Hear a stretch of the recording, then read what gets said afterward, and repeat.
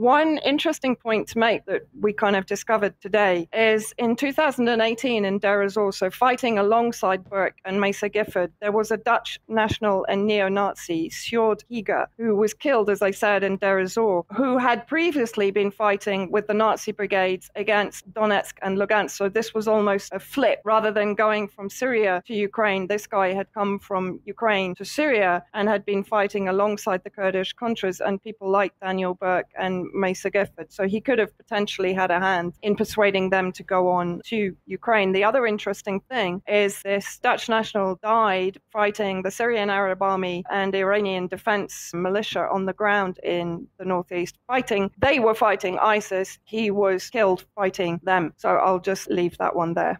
That's very interesting because Daniel Burke had claimed he had gone to Syria in order to fight ISIS, and yet what you've just told us is that in fact they ended up fighting the Syrian Arab Army. Well, certainly one of his comrades was killed fighting the Syrian Arab Army and Iranian forces there that were genuinely fighting ISIS. So yes, it must raise questions. So now fast forward to today. Of course, the terrorist connection for Burke would have been to PKK, a previously designated terrorist organization that was kind of rebranded into the YPG by the American coalition.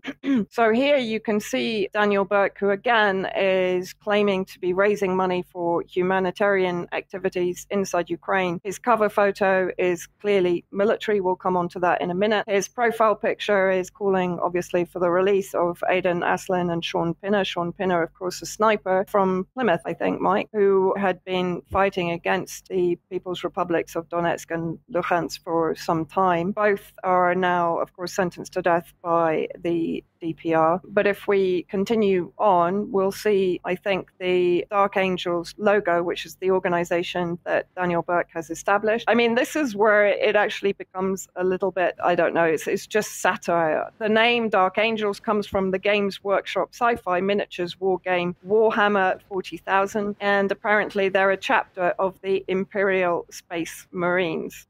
It's hard not to laugh at that.